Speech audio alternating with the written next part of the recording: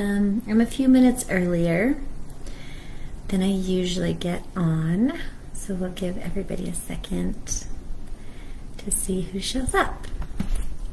So while we're waiting, my name is Laurel Houston. I'm the Divine Feminine Enchantress. I'm the creator of body mapping and the founder of Reflections Inside and Out, where we hope to help you learn how to love who you are inside and out. And I'm super excited because I actually haven't talked about this in quite a while, but I'm on kind of a rampage with my house right now. So I thought this is perfect because I'm literally going through this and I want to share it with the women in my group and see if it rings true for any of them, and maybe who it will help. So what I want to talk about is the different rooms in your home and what they tell you about your emotional state, and more importantly, what to do about it. Now, I cannot go through every single room in every single person's home, so I've just kind of picked a couple of general rooms. But the first thing that I want to speak into is just the overall state of your home. So when I talk about home, if you are someone who lives, like maybe you're in college and so you live in a dorm and you only have your dorm room, versus you are a homeowner and you have your own house and you have your own property, versus you live in a townhome or you're in so you have your own space in a townhome but you've got people connected on each sides, versus you're in a multi-level and you live in an apartment. So regardless of what you classify your home as, take into consideration, hi Allison, take into consideration what you have control over. So like if you're in an apartment and you don't get to decide like the paint colors of your door, or you don't get to decide what the stairwell looks like, what part do you have control over? So maybe you are watching this and you're someone who still lives at home and it's your parents' home. Maybe you're house sitting for them, or maybe you're just in a scenario because the world is crazy right now that you had to move back in with your parents. How much can you change versus how much is just it is what it is. So what I mean by that, we live in a neighborhood that does not have any covenants or HOA restrictions, but my parents live in one where they like regulate everything. They even tell you what kind of plants you can plant outside. So that's what I mean by what do you have power to change and what are you kind of stuck with. Now, as I say this, I invite you to be very honest with yourself about this. Because even as a college student living in student housing, I had a doorway and I had a little landing, and I could put out a welcome mat. I could hang a wreath from my door to make it more welcoming.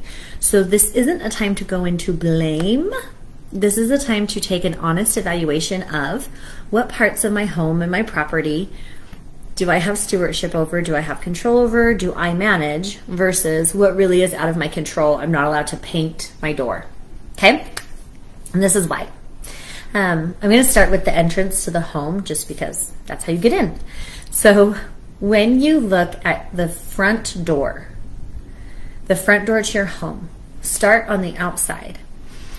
Is it where you have a pile of dirty diapers because to take the extra 10 steps to take the diapers to the garbage is just too much because you're a brand new mom and you're like, I don't care. There's a pile of poopy diapers out my front door. I don't care. When I walk out to the garage, I will take them to the garage. Versus you have like a wreath on your door and your porch is swept. Maybe there's a welcome mat. Versus your outside, your porch area is more decorated than maybe the inside of your home.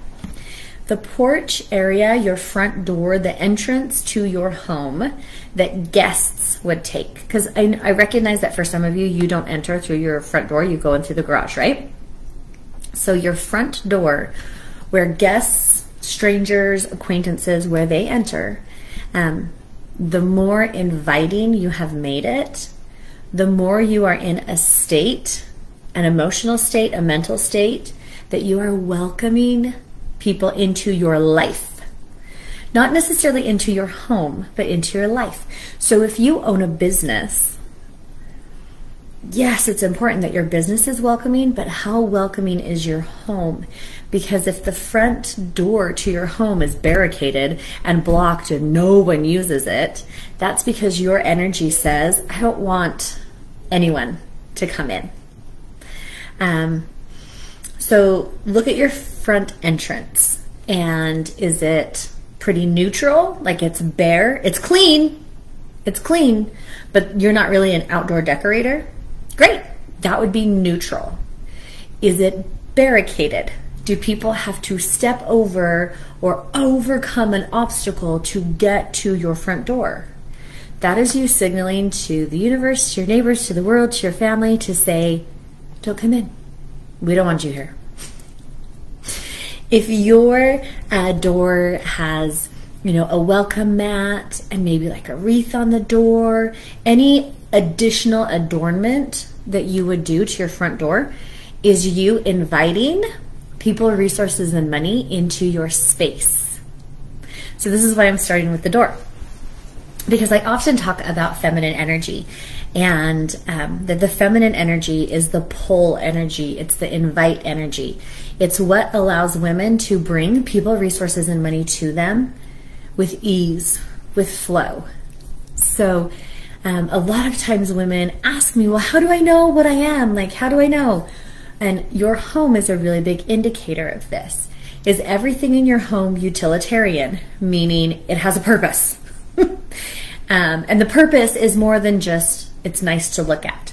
The purpose is like it's functional and it has a reason for being here, otherwise I've gotten rid of it. Because if as you look around your home, the majority of the things in your home are utilitarian, meaning I have this, but the only reason I have this is because I use it on a regular and consistent basis. That is also how the relationships in your life are. You only maintain relationships that serve a purpose. So they would be transactional relationships rather than connective relationships. And what I mean by transactional relationships, that doesn't necessarily mean that there is a transfer of money, but you get something out of the relationship and they get something out of the relationship. There is an exchange that occurs. And that exchange doesn't necessarily build connection. It's just quid pro quo. I give, you give, I give, you give, I give, you give. Because that's what your home is. Versus if things, especially in your front entryway, and you don't have to actually do business from your home for this to affect your business. So yes, your business needs to be very inviting in the front entrance, but the place that you reside, your space of safety and comfort, what does the door to that look like? Okay? So there's that.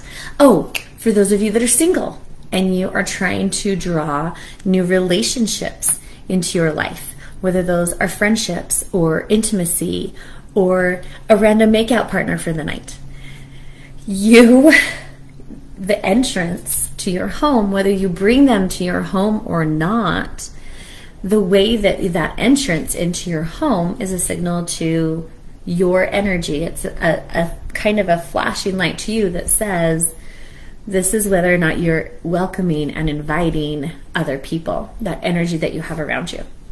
So, for example, my entrance gets swept regularly. It's very clean, it's very neat, it's very organized because order helps people feel safe. It's not overly decorated because I do like simplicity, but I always, regardless of the season, there is a wreath on my door. So right now there is a red, white, and blue wreath that says welcome. And so there's always something that makes it look a little pretty and says welcome. My door always says welcome. So that is something that my energy wants to portray, that things are organized, that they are clean, they're neat, they're tidy, they're safe, and they're welcoming. And when people meet me, that's usually what they say is, I just felt so welcomed by you. And I'm like, oh, good. So when my entrance gets cluttered, and here would be an example of this. Amazon comes and delivers a whole bunch of stuff on your doorstep. That's something you didn't have control over. That's what Amazon does, okay? How long did they stay there? Once you received them, do they stay in your entryway, blocking the door or making it inconvenient for people to come and go?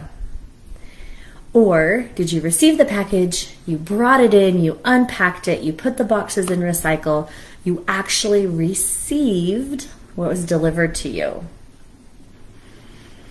Unpack your boxes, ladies, because that's something you purposefully ordered and asked and received. So if you are trying to manifest things and things are being delivered to you in the physical form, and you're letting them sit for a while, or you open the box but you don't empty the box, you don't separate the garbage from the item that you actually ordered, it is actually stalling your ability to receive and manifest. So just be aware that your front entrance and receiving things through that door, people, resources, and money, how you treat those physical items that come to your home, how you treat those people, is a signal and a sign to the universe as to your readiness of receiving other people, resources, and money to your energy. Is that cool or what? So now, before I get accused of telling you guys to go spend a lot of money, that's not actually what I'm saying. How hard is it to sweep off your front porch?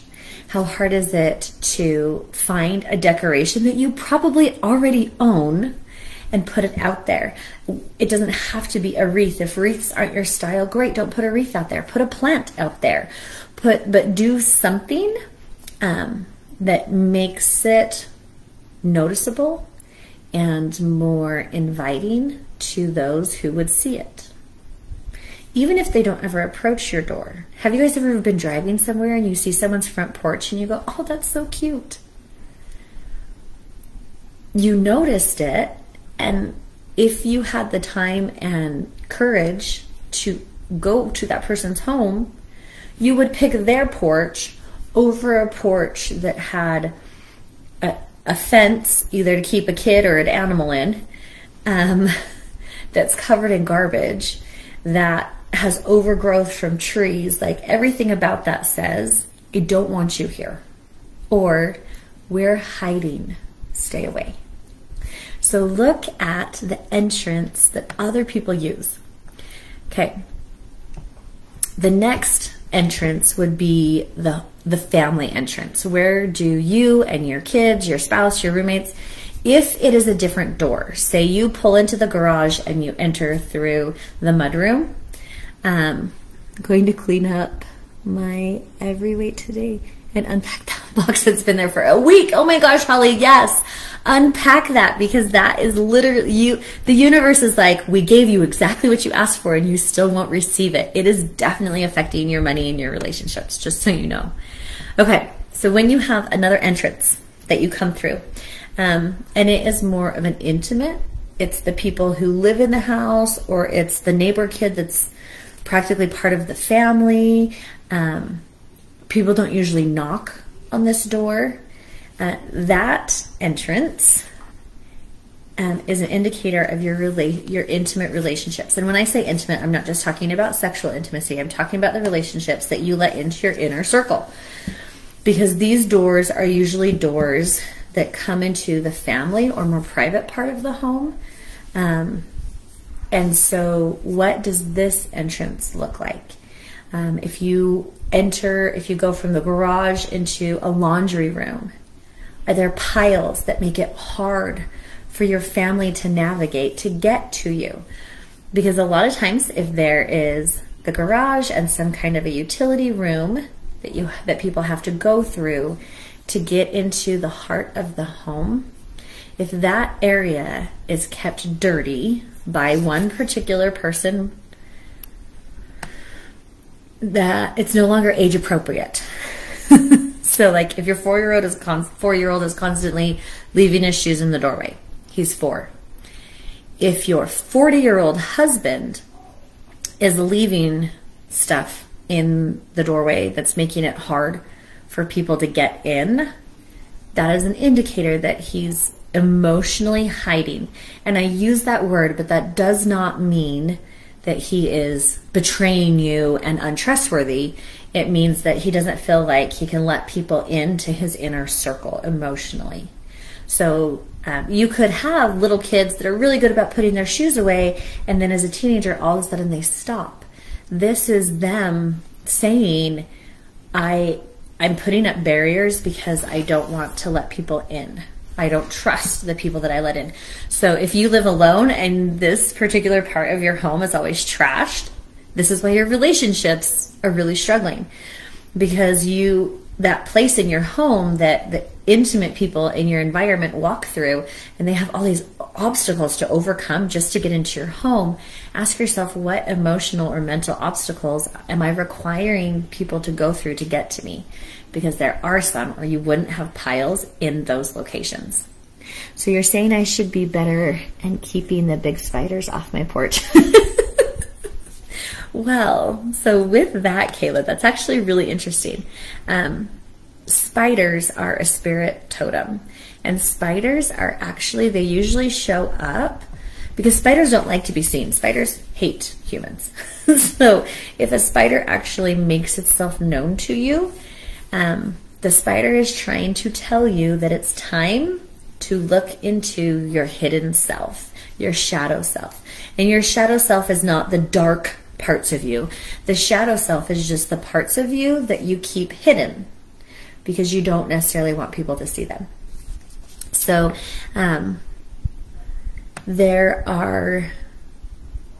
if you clean that area up and you have a whole bunch of spiders that run away versus you reveal them and they pause for a minute and then run away, they're reminding you that, hey, as you clean up and as you let this area get cleaned, you will find parts of you that you've kept hidden.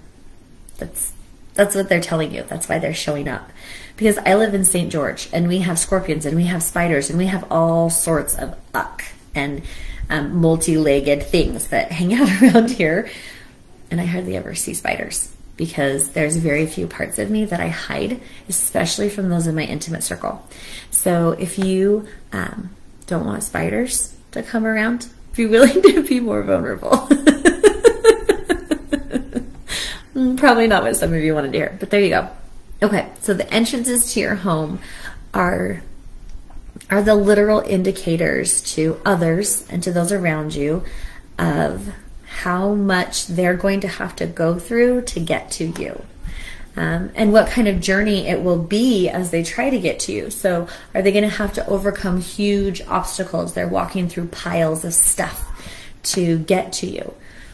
Is it inviting, but was decorated by someone else? How many of you have a craft that someone else gave you that you're like, well, I would like this on my door. It's not really me, but you know, we'll put it up anyway. And so what part of you are you showing up as someone else because that's how you think you should appear? Because one of the questions I get a lot with this is, well, I'm not really a crafty person, so how do I decorate my front porch if I don't really like a lot of stuff? Well, you can have a clean front porch that all it has is a rug.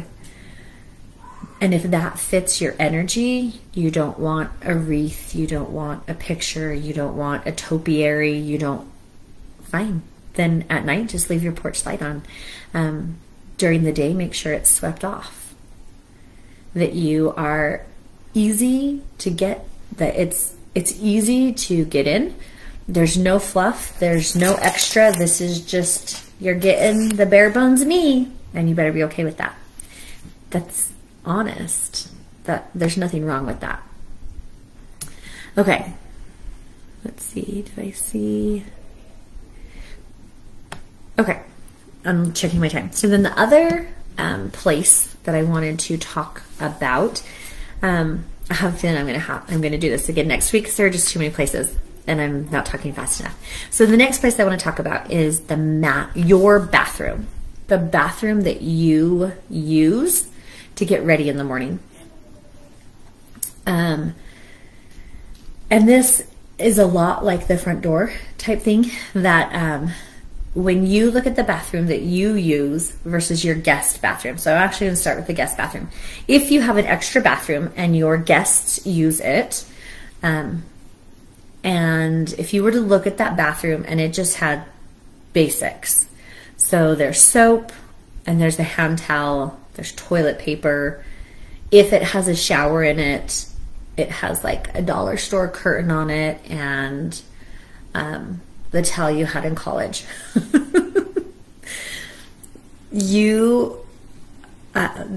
This is you saying, how do I want to put this? The less effort you put into your guest's bathroom, the more you require others to prove themselves to you. I know, stick with me for a second. Because the bathroom is where we groom. This is about our appearance. And so the guest bathroom, if you don't provide anything for your guests, like in my guest bathroom, it has some of our nicest towels. There's a blow dryer in there. There's a flat iron in there. There's an entire drawer with hair bands and a clean brush and a comb, Q-tips, extra toothbrushes, toothpaste. Like you could forget your entire overnight bag, come to my home and be able to shower, shave, brush your teeth, dry your hair, and put on makeup. Because I don't need people to prove themselves to me through their appearance. I just want to provide everything that makes them feel comfortable for theirs. So if your bathroom is really bare bones, like they'd have to scrounge for a Q-tip if they needed to get, or like floss, you really want people to prove through their appearance whether or not they're worthy of you. So now I'm going to go to your bathroom. If everything in your bathroom is left out, it's because there is part of you that believes no matter how much time, energy, and effort I put into myself, it's still not good enough. So I need to keep my hairbrush out, my blow dryer out, my flat iron out, my makeup out. I need to keep it easily accessible so that I can add to, redo, and change my appearance and the way people perceive me quickly and easily. Versus if when you get done in the morning, everything has a place, and when you're done, everything is in place. You've put everything away. Even if that just means you wind your blow dryer cord and shove it in a drawer. It has a place and it ends up there. That is, I'm good with what I've done. Okay? What if those spaces and places are very organized? Not like you're taking this to a place of crazy, and if your toothbrush is in the wrong spot, you have a meltdown. That's not what I'm talking about. But there is a place for your toothbrush, and there is a place for your toothpaste, not by your hairbrush. And there's a spot for your blow dryer, and when you put your blow dryer away, you wind the cord up so that it will last more than 6 months before it looks like an old telephone cord instead of a flat iron cord. Do you have a place to put your makeup away? How clean is your makeup drawer? Or is that bronzer that you dropped and it broke and scattered on everything in your drawer, is that bronzer powder still there? Or did you actually take the time to clean it out? So the more effort you put into keeping your grooming space clean, the better you are at investing in yourself, which is different than self-care. Self-care is hygiene in my mind. Like there's a bare minimum of requirement to just stay healthy, like brushing your teeth, washing your hair, how often you do that. Versus if you really believe that I am worth taking care of and I am worth investing in myself, these are going to be the women that have bath salts and they're organized. These are going to be the people that have their shampoo and conditioner gets wiped off so it doesn't have like all the gooby stuff on the outside. These women have nothing to prove to anyone. And I know that sounds counterintuitive because you're like, well, but if they have to go through all that time, energy, and effort, and they put all that extra effort into themselves, they are trying to prove something to other people. No, they take care of themselves because they've invested. They're investing the only resource that is truly limited, which is time. And they're taking that time and they're investing it in themselves. And that shows up in your bathroom. How easy is it for you to find all of the things you need so that you can get ready in the morning? How easy is it for you to locate and put yourself together in the morning? Now, if you are not a makeup person and you're like, I don't do makeup, great. Do you have leftover makeup from 5 years ago that you're like, yeah, I wore that to my friend's wedding and I've just never thrown it away? Throw it away, because you're keeping it there just in case you need to keep up appearances. So your front door is what tells people I'm inviting people, resources, and money to me. But the area in your home that you groom in, so maybe you are in an apartment with one bathroom and you get ready in your bedroom, what does that area look like? Is there loose powdered makeup all over? How long has it been since you wiped off your makeup brushes? Are you using that, $3 sponge from a year ago? How well do you keep, how good of a condition do you keep the things in that keep you in good condition? When was the last time you cleaned all the hair out of your brush? Look at those grooming areas, because the level at which you take care of those, that they have a place to return to once you're done with those, tells you the level at which you invest in yourself or are willing to invest in yourself. Are you willing to take that 5 extra seconds to put something away in a different way? Or does it just get junked in the drawer? Or does it get left out? It's just left on the counter. So I always have someone ask, well, I use a curling iron and I can't put it away because it's still hot. Okay, that's valid. But there's also all sorts of things like inserts that you can get to put in a drawer that you put the barrel of the drawer down in, and it prevents you from melting your brush.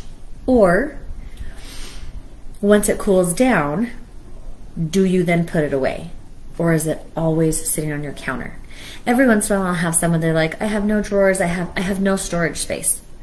Okay, but do you have a specific assigned place that when you put your toothbrush, not in a toothbrush holder because you don't have one, but you're like, this is my toothbrush spot, it is now considered put away? Do you have that?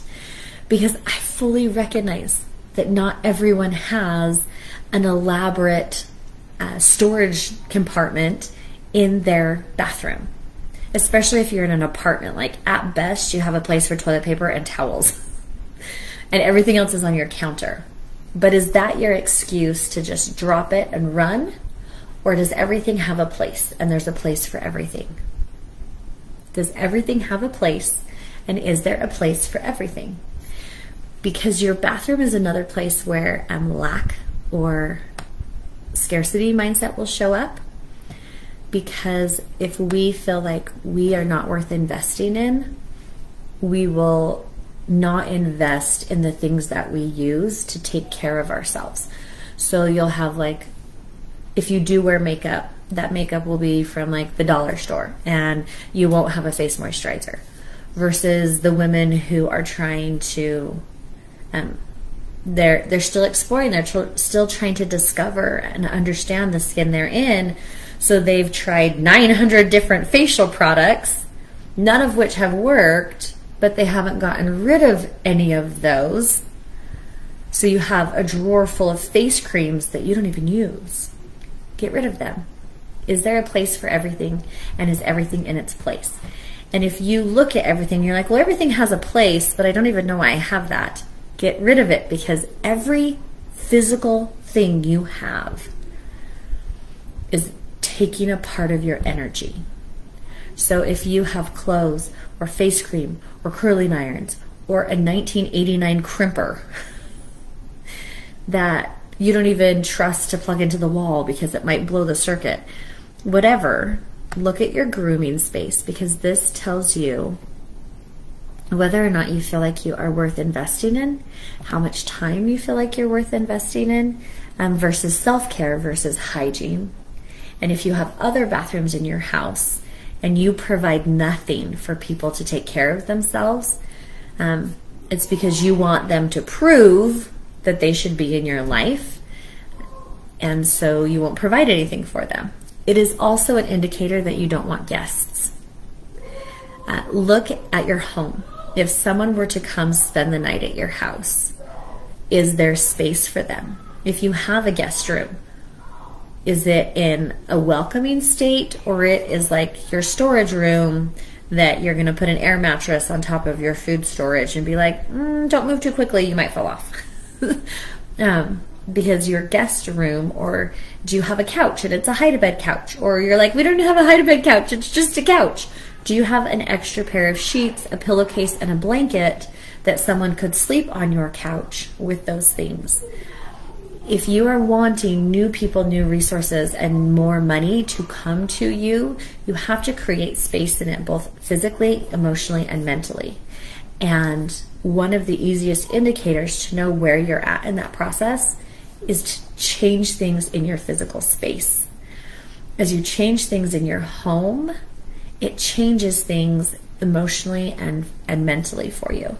So, and vice versa. When you start to change a mindset, you start to want to move, rearrange, let go of things in your home. So I'm going to do a couple more weeks of this because it's just fun for me to teach. I don't know if it's even helping anyone. I just think it's fun. So I'm going to go over the kitchen and the bedroom, but I will do that next week.